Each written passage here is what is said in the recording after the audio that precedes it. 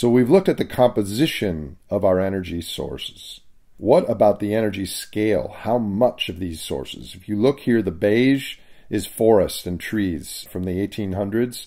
In the early 1800s, we didn't use any fossil fuels. It was all trees. The east coast of the United States was pretty much clear-cut if you look at pictures from the 1830s and 40s. Then we used the gray bar, which is coal. The green is oil. The red, natural gas. The blue, hydroelectric. The green, nuclear. And the yellow, other renewables like solar and wind. And you can see our access to energy over this 220-year period has generally been higher and sharply higher. So what does this really mean in terms of consumption? Do you have to ever think about how many Big Macs did you eat yesterday? Well, you probably didn't eat any, or if you ate one, you ate one. But in your body, you ate around 3,000 calories worth of energy, which is equal to 6 Big Macs. That's endosomatic, in the body consumption. But most of our energy is consumed outside the body, exosomatically.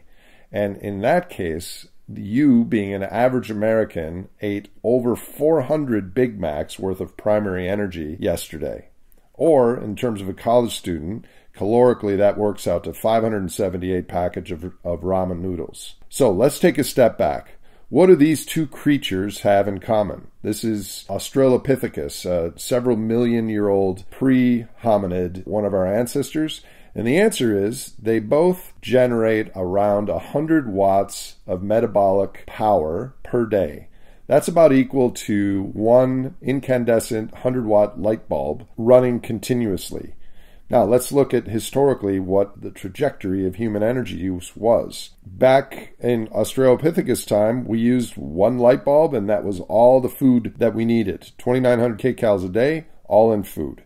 Then Homo erectus later on used a little bit of fire for heat and storytelling and other things. A couple thousand years ago, we had primitive agriculture, which ended up being 600 watts of total power. Back in the 19th century, the modern agriculture, we added some additional transportation, commerce, industry, and then we got to Homo industrialis, kind of 1970s level America, where we had a wider food system, more transportation, more industry, and now North America, we've attained Homo technologicus. For Americans, that's 100 light bulbs or 10,000 watts. For Canadians, it's 120 light bulbs or 12,000 watts.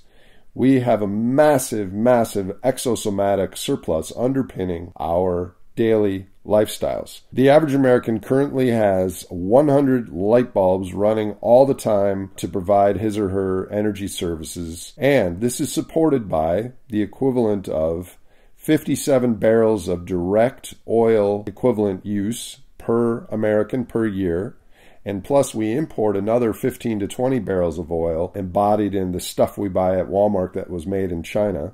Or equivalently, this works out to 25,000 pounds of coal of primary energy use per American. So if you add up all these light bulbs, we effectively aren't the energy metabolism of a hominid Australopithecus or 200-pound American. We have the metabolism of a 30-ton animal. And how does this compare to the rest of the world?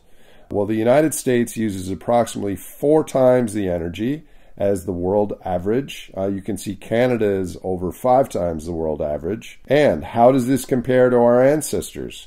Well, this moonshot in primary energy consumption has largely happened in the past century. Relative to the average person alive in 1850, the average person alive today uses 9 times the energy. So, if we consider 100 light bulbs as the metabolic footprint of the average American, the average human alive uses 25 light bulbs. And the average human alive 150 years ago only had 3 light bulbs of primary energy, even though we didn't have light bulbs then. That was their energy footprint. So we use 4 times the energy of the average human and 36 times the energy from our great-great-great-grandparents' generation. So in addition to color and ethnic advantages that we frequently discuss in the media, should we ever consider energy privilege? Given what we've already seen what energy accomplishes for us, the USA has used more energy in the past 20 years, the past 50 years, the past 200 years since the dawn of time than any other country. Is this energy privilege something that we should incorporate in our societal discussions? Finally, the scale of our energy ascent not only has disproportionate benefits to various human demographics, but it has other impacts as well, some of which you undoubtedly have heard about in the news. So energy not only gives us amazing benefits, but it also has large impacts on the environment, which will be the topic of the next video.